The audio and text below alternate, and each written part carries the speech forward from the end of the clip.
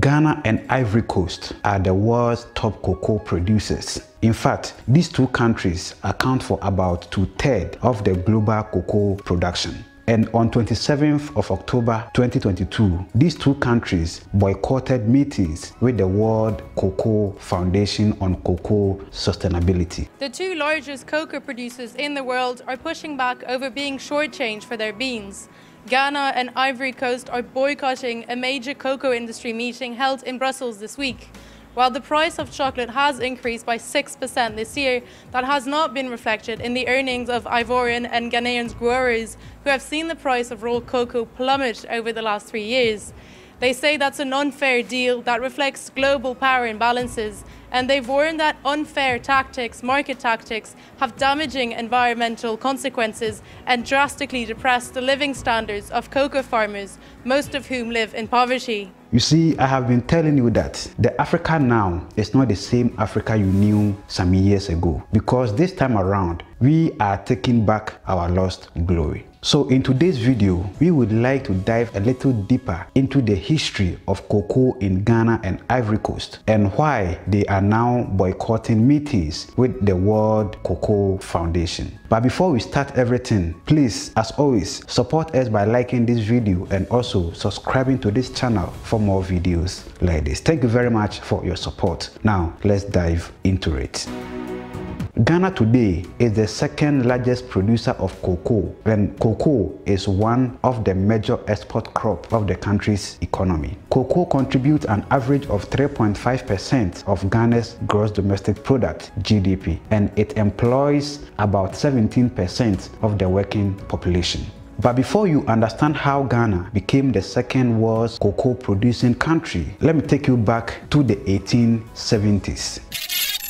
In the year 1870, a Ghanaian blacksmith called Tetekwashi, yes, this man, through his experience as a blacksmith, he traveled to Fernando Po Island, which is now Bioko in Equatorial Guinea. His mission in Fernando Po was a missionary work as a blacksmith. But apart from him being an experienced blacksmith, his hobby was farming. Tetekwashi worked and lived in Fernando Po for 6 good years. And when he was returning to Ghana, the then Gold Coast, he came with several cocoa beans and he planted them on his farm at Mampon Equiapem, a small town in eastern region of Ghana. I mean, this place. And this is one of the first cocoa trees planted in the 1870s. Within 3 to 5 years, the crop matured and the people of Mampon began to consume it. And later, many people developed an interest in growing it, and Tetekwashi helped them to do so. So soon, Mampon became the first cocoa hub of the country. And later, the crop became a commercial product for huge business and income.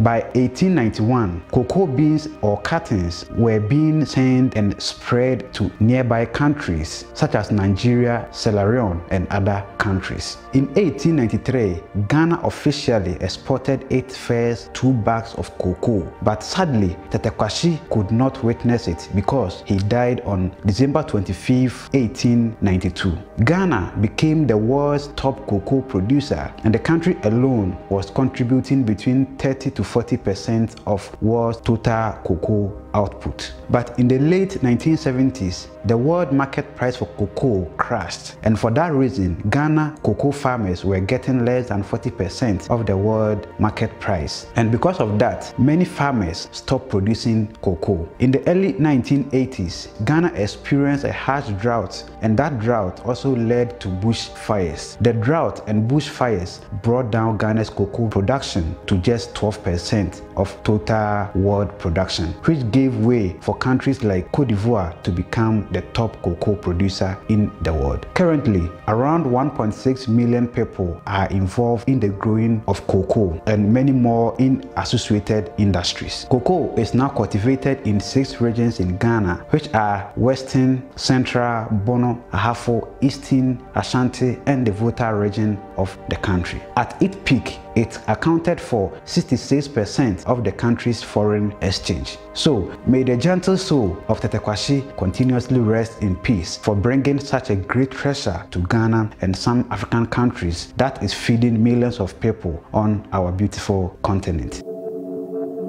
Now let's dive into the next section of the video, which is why the two world cocoa producing countries are now boycotting meetings with the World Cocoa Foundation. Well, it is all because of this. I mean, the chocolate industry. The number one ingredient used in making chocolate is cocoa. But the sad truth is that the global cocoa market as of 2020 had a value of $11 billion, and the chocolate industry also has a value of $135 billion. This means that cocoa farmers are earning less than 6% of their profit in the chocolate industry, and that is unfair. Ghana and Ivory Coast alone account for about 2/3 of global cocoa production, as I stated in the beginning of the video. But most farmers in these countries do not earn a good living income from their cocoa beans, meaning they can't afford a decent housing, food, education for their children, and other basic expenses. For this reason, some Ghanaian farmers are selling their lands to illegal gold miners. You see this piece of land, I took over about 300 million from it, just 2 months. I built my own 2 rooms at Wadi Makasi, but I worked 20 years without buying even a single plot. Now I have my own premises. So I ride myself on the gold more than cocoa. Government can never stop Galamsey in this Ghana at all. I have the gold, I have plenty money in my pocket, so I don't mind cocoa. Look, I'm now cutting it off, you see. It is my own bona fide property. Nobody can stop me to stop cutting my own cocoa tree. You plant it for me? So since 2018, the governments of Ghana and Ivory Coast came together to form an alliance in order to defend the interests of their farmers by increasing the prices of their cocoa beans. And that collaboration has so far yielded some good results, because as the 2022-2023 market year for cocoa beans, the Ivorian government has increased cocoa purchase price by 900 CFA per kilo, which represents a 9% increment from the previous season, and Ghana has also increased their prices by 21%. But still, looking at the work that goes into farming of cocoa, this increment is still not enough for the cocoa farmers. So, because farmers from Ghana and Ivory Coast only receive 6% of the 135 billion profit from the chocolate industry, and for years the World Cocoa Foundation has refused to do something about it for the farmers, is why these two countries are refusing to have a meeting with them on cocoa sustainability. So now let's hear something small from Alex Asanvo, who is the secretary of the Côte d'Ivoire Ghana Cocoa Initiative. So farmer, if you look at the data, cocoa farmers, and you look also at the market, are not being paid even what is enough to cover the cost of production. And this is the market price associated to the cocoa. So if the farmer cannot get to this decent income, how can we tell the farmer that he should care about environment and other things? This company, after exploration and investigations, definitely will not be able to call the program sustainability, because we are going to suspend. And I think for us, this is a very clear message. Any sustainability that is associated with any manipulation of the market down will be suspended in Côte d'Ivoire and Ghana.